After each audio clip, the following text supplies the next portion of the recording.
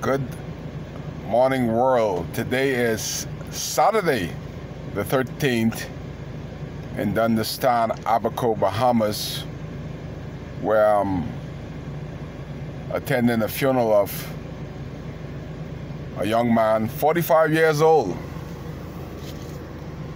We call him Yada. First time I know his name was Leslie. I know it was John, but you learn a lot at these funerals. Leslie John Albury, alias Yada. And Abaco is a ticking time bomb. What I see here in the Friendship Tabernacle, COVID-19 is gonna have us to have many funerals. Only the wise will survive through this epidemic. I am so afraid of COVID-19 that I'm wearing double mask when I go out. I'm not gonna sit inside a church service, which shouldn't be, for 2 hours at all. I was a little taken aback. I saw the voice note in the clip about so much COVID-19 was in North Abaco.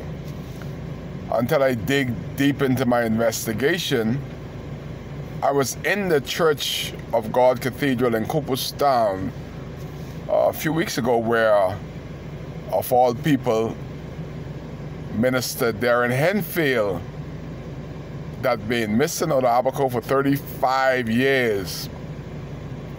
3 years since he's been elected. 35, 36, 37, 38 years. Darren would say, as he knew her, and been missing for 37 years at the funeral.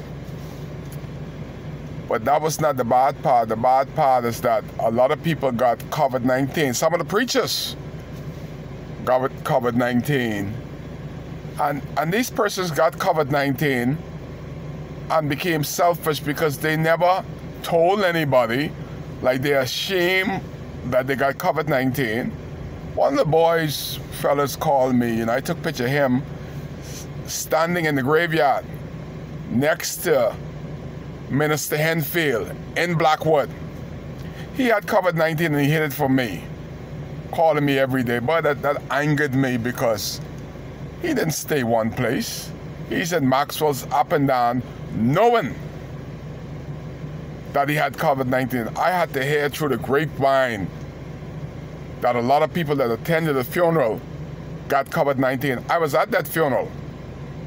But wisely or unwisely, I refused to go inside. I opened the door, and when I saw the amount of people in, I told my friend that was with me, buddy, we can't stay inside there. That's a recipe for disaster. Same thing here today. Huge funeral. Nobody concerned. Some of the fellas out in the parking lot getting bus up. No mask. No social distance. How could you have social distancing inside the church? Again, this is another recipe, because this is a big funeral. Yada got a big family. He's a loving guy. Big family. A lot of friends, employees. Everybody is here to say goodbye. But should I say goodbye to Yada when Yada wouldn't have opportunity to say goodbye to Kai Mills? I have to protect my safety and be concerned about my whereabouts, because I don't think it's any sense for 50, 60 people to get COVID-19 at a funeral. So it's trying times in Abaco. I've been purposely quiet. Somebody called me, say if somebody got my tongue. No, I got my tongue. But sometimes you let the dominoes fall into places. Because if you come and tell them that the dominoes are about to fall, I'm from the island. They would say you're a bearer of bad news. So sometimes you just sit on the side, like I'm doing, and letting the dominoes fall. Fall may they may. But what I have been doing when I speak about events, I'm trying to educate my people. When I speak about Minister Henfield, I don't speak about his character as a person. I speak about his lack of representation. The conversation in Abaco today, at the funeral today, it's not about Kai. It is about the person that y'all elected, Minister Darren Henfield, as Member of Parliament for North Abaco. As of today, 1 year, I lost track, I think it's 1 year and 7 months since Hurricane Dorian. Minister of Foreign Affairs, I don't think he's flying around because nobody's flying anywhere. But he has been on vacation 1 year and 7 months, flying back and forth.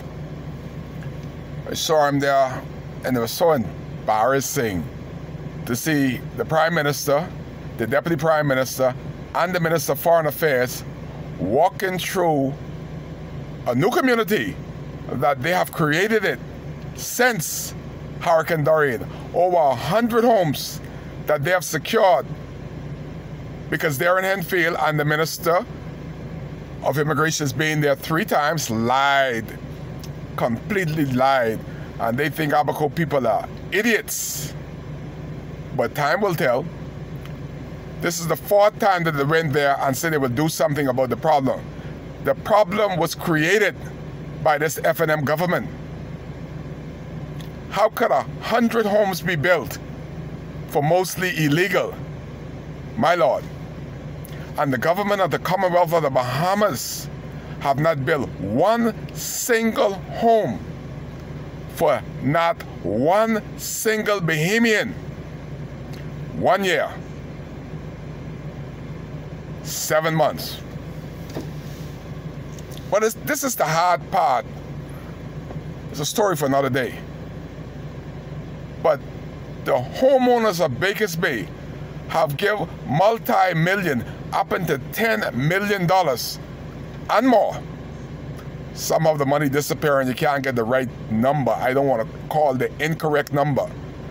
But it's millions of dollars that they've given over 1 year and 4 months ago. To date, not a foundation has been poured. Where is the millions? Why haven't the disaster committee told Abaco where it's going to be built, who is going to get it, what is the format in order to get one of these houses? Do you have to be FNM? What is the qualification? That ought to be explained a year ago. But they got the people money, and they're still holding on it. I told you that name, Dr. Livingston Marshall. He is like Peter Nagard. Dr. Livingston Marshall is the dirtiest player on record. And if there were to be Scotland Yard and the FBI do an investigation of all the people that Dr. Livingston Marshall have corrupted in the governments of this country, you'll just say, wow, wow, the Bahamas, a nation for sale. When are we gonna be a country that shows accountability, to have some integrity? That is why Kai running.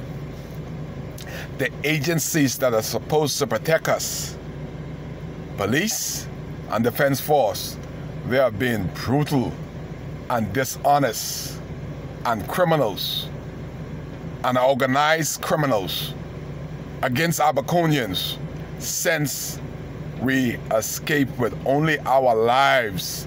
The people that's supposed to protect and to serve Kai Mills has been enemy number one. It's one of these Kai Care video at the funeral of my friend Yada Albury at the age of 45, gone much too soon. Kai cares. That is why he's here.